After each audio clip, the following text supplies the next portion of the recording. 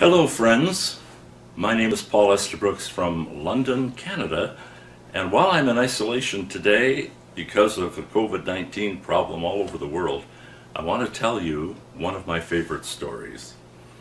25 years ago or so, my first visit to Open Doors, South Korea. The staff took me to the outskirts of the city of Seoul to a memorial building, like a museum. And it was a memorial to the Christian martyrs of Korea over the years. Inside were two huge rooms lined with pictures of Korean men and women who had given their lives for Jesus Christ. The majority of them were from the Japanese occupation era from 1910 to 1945. And at the very end of all of the pictures, as you are going to leave this memorial, there is another picture, but it has no picture in it. It is a mirror. And as you look into that frame, the sign underneath says, "Are you looking at the next martyr for Jesus?" Well, that was an interesting question. But what impressed me also about this memorial is that the very first picture, the very first known martyr in Korea of Protestant Christians, was R.J. Thomas, not even a Korean, a Welshman from the UK.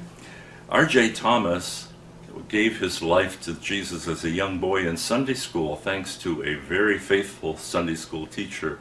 He grew up wanting to be a missionary, and God gave him a special burden for the Korean people. However, in the mid-1800s, the Korean people were deep into a fear of foreigners and allowed no one else to come into their community. Even within their community, they were fearful. In the late 1700s, Roman Catholic missionaries had led many people to follow Jesus, and by 1863, a major purge occurred because there were so many Christians that the authorities said, "Let's get rid of them. We don't want this foreign religion in our country." And for a couple of years in the early 1860s, it's estimated that 8,000 to 10,000 Roman Catholic Christians were martyred for their faith. R.J. Thomas went to do the best, second best, if you will, thing that he could do.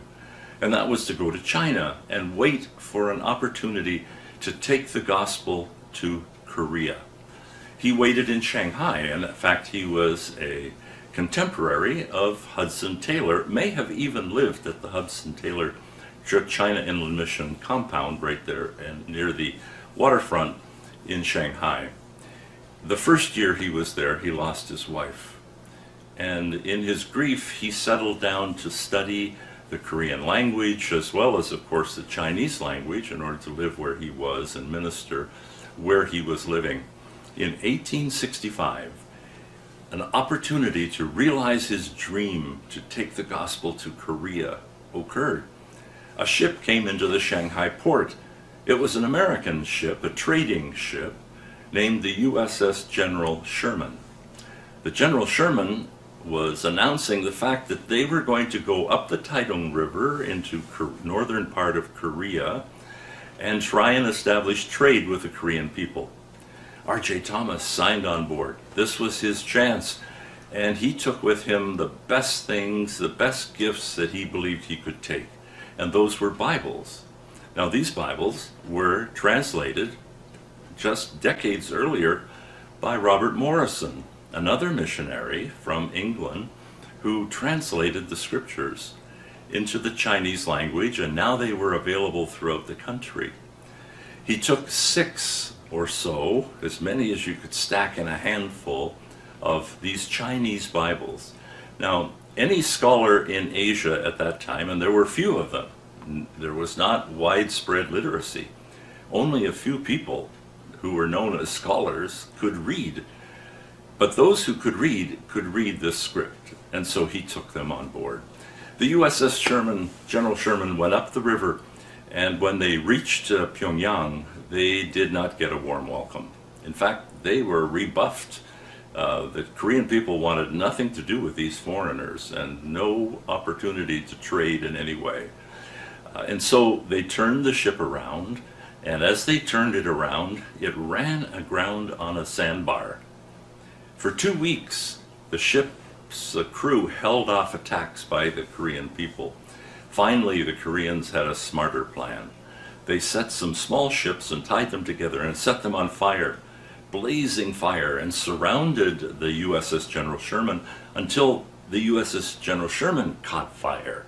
And everyone on board had to jump off. They took their weapons and they waded ashore. And as they came ashore, the local people killed them. R.J. Thomas took the only weapon that he knew, which was the sword of the Spirit. He took a stack of Bibles and he waded ashore saying in as best he could in the Korean language, "Jesus, Jesus, Jesus."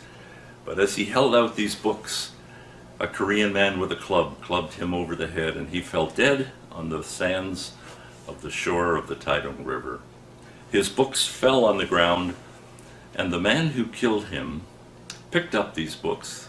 They had some decorative pictures in them, and he thought, oh, I might find some use for these. So he took those books home to his house. Now, most of the homes there were surrounded by a courtyard, or the courtyard is surrounded by a wall.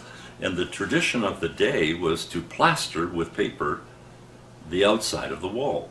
And so this man took all of the pages of these Bibles that R.J. Thomas had brought to Korea and plastered the wall around his home. He was surprised one day to go out and see a group of scholars standing there reading every page. And he was shocked.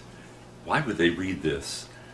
And they kept coming back day after day. One of those scholars had a nephew who was extremely interested. He seemed to want to read every single page before he was ready to stop looking at this wall.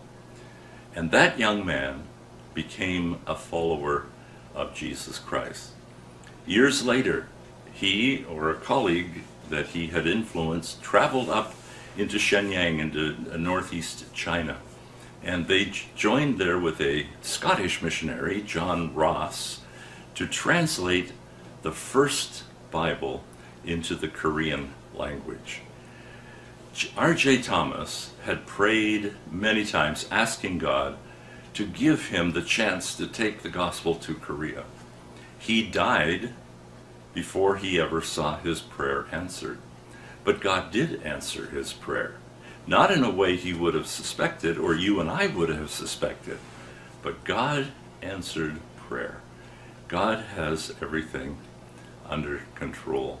And so we remember R.J. Thomas today for that. When the missionaries from Canada went to northern part of Korea in the 1880s, they already found one house church there as a result of those Bible pages being pasted on the wall of the man who killed R.J. Thomas.